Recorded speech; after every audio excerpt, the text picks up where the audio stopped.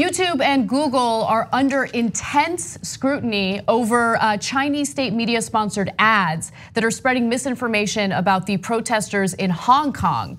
So these ads are linked to CCTV, China Central Television, which is funded by the Chinese government. Hong Kong supporters are calling on YouTube to stop CCTV from running any ads on YouTube. Both Twitter and Facebook had been called out earlier, and they made decisions to take these ads down. So let me give you the details. This is from Twitter Safety, or from Twitter, and it's a safety official statement. These accounts were deliberately and specifically attempting to sow political discord in Hong Kong, including undermining the legitimacy and political positions of the protest movement on the ground. Based on our intensive investigations, we have reliable evidence to support that this is a coordinated state-backed operation. And then you have the head of cybersecurity from Facebook.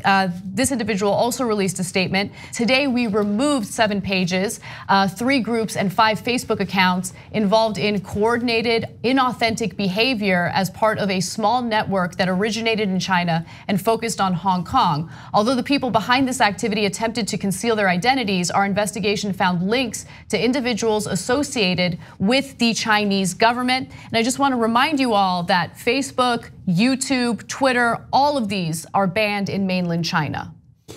I don't know. I think this is actually a hard question, and I'm not sure what you guys think, but because CCTV is state TV, it's true, but so is RT, and you might think, and okay, that's for the Russians, but so is Al Jazeera, so is the BBC. Right. Exactly, right? And look, a lot of our stations, they might disagree internally, MSNBC, Fox News, and CNN, but do they have a purely American perspective?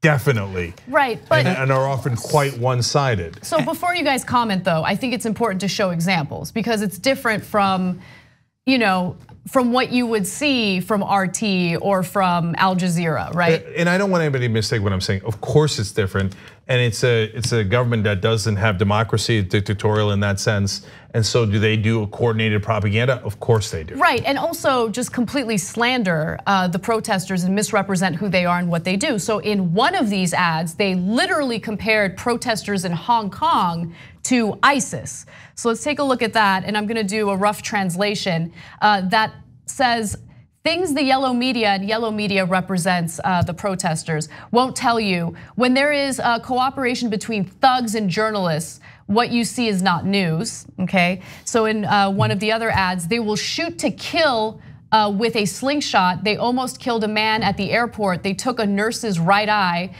They are Hong Kong cockroaches. So this is the kind of stuff that you're gonna see. I know, but this is identical to what Trump says about, he says Antifa is a terrorist organization.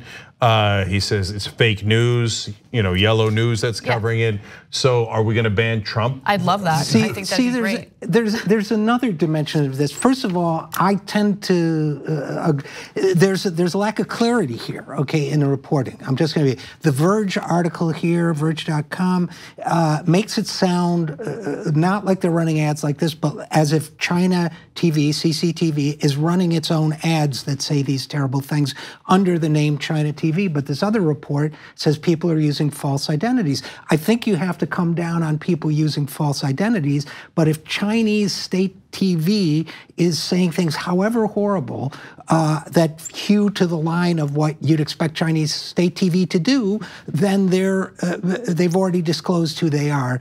And I get, and by the way, it's further complicated by the fact that the National Endowment for Democracy, which is a government organization, you can go to their webpage, I did before the show, and they talk about the hundreds of thousands they're investing in the democracy movement. That doesn't mean the democracy movement in Hong Kong isn't valid and right, but when you start asking corporations to arbitrate speech among individuals, speech on behalf of countries, I get extremely uncomfortable with that kind of corporate censorship. I mean, that makes me uneasy. I get it, but I also get frustrated at the inaction and the like the conversation screeches to a halt where it's like, well, people are gonna be censored, so we can't do anything. Like, we gotta remember, we might be skeptical of things we come across on the internet, but the vast majority of people are not skeptical. They'll come across something like that and they'll think, oh yeah, obviously the Hong Kong protesters are the same as ISIS. Yeah. And that creates a dangerous situation because some people might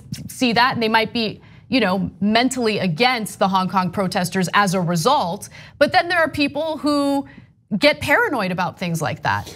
So listen. And actually carry out violence against protesters because they think they're members of ISIS. So there needs to be a better answer. I don't know what that answer is. Well, look, no one does. And to be fair to YouTube, Facebook, Twitter, it is an incredibly difficult question. Because I actually think that the distinction that Richard made is perfect. So if someone's using a fake identity, that is a good violation of terms of service and a good reason to block them, okay? They're not being, they're being disingenuous in who they are pretending to be, right? But if it's someone who is honest and says, look, I'm Chinese TV, I'm Russian TV, I'm British TV, then I think you gotta let them say it. And so these are hard lines to draw, but it is their job to draw them. I know they're gonna get heat no matter what from all different sides.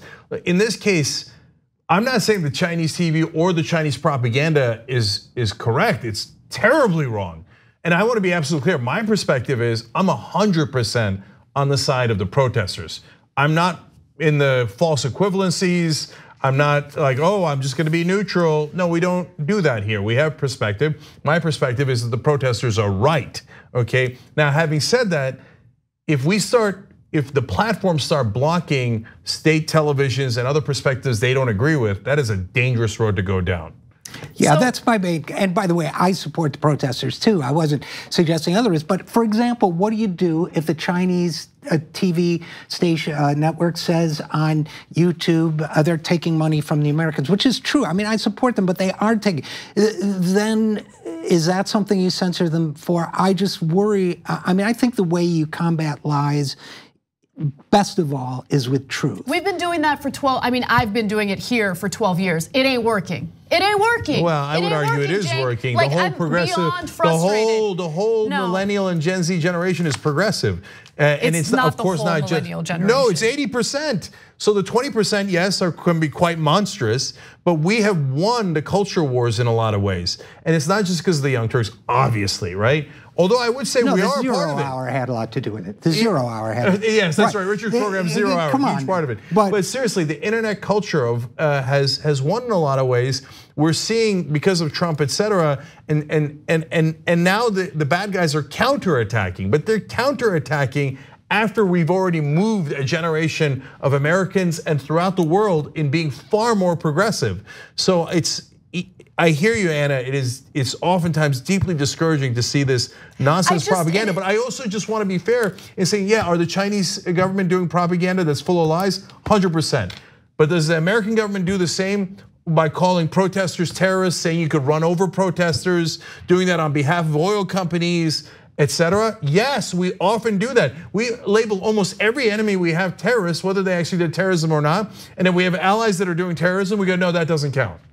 So then what are you gonna do, ban the American government? No, look, I get what you're saying and I understand like the giant flaws in this approach and I'm not trying to defend it. But what I'm trying to say is that what we have set up right now, and all right, I'll concede that in terms of this culture war, the type of programming from progressive outlets like ours have done a pretty good job. But my point is, bad actors have co-opted the very movements that we've used to kind of build the type of activism that we're seeing now, and they have absolutely no rules. They have no morals, no ethics, no principles. So they will put anything and everything out there. It's a well-orchestrated, organized, assault on truth. And I'm just tired of telling myself all the warm and fuzzy stories about how we're truth tellers and it's working. There are people out there who think all sorts of nonsense because of the propaganda from the right. And we need to find a way to combat that. I don't know what the answer is. That's my point. I don't know. 100% agree with you. And my only point is this, that we definitely need to find a way. But maybe to you it sounds like a knee-jerk lefty reaction or something. But I guarantee you that if we give that power to this government and the corporations that run our economy, it's people like us that will be the losers. It's not going to totally be, and so I'm just saying I agree with your assessment of the problem. I just think we need to figure out a solution that is other than relying on the generosity of the people who own Google. I just don't think, first of all, I don't think they're capable of it, even with the best of intentions. And secondly, I think they've got conflicting motives. I think it's got to be a democratic process. We have to figure this out together. Yeah, and look, there's a lot of no-win situations out there, and that's why, to some degree, I have sympathy for these platforms. But also, look, they put out these lies all over the internet, et cetera. But the alternative in the past was to put the gatekeepers in, and the gatekeepers of the establishment kept out anyone who wasn't in favor of the status quo. Right. So it's a lose-lose in that sense. Last thing is, guys, I know it's a painful and hard process, but look, overall, again, we've begun to win, right? So Bannon's gone, Alex Jones is gone, Milo is gone, Dave Rubin is deeply humiliated and embarrassed all over the internet. Ben Shapiro is now getting pulverized, and more, why? Because they're being exposed. So it's a long-term game, and the Young Turks have been here for 17 years, right? And we've earned the trust of the audience, and so we just got to keep on fighting and give you guys the facts and do the best we can under these circumstances. And so these platforms, and they can't bring the gatekeepers back. If you put the establishment back in charge, that doesn't help anybody.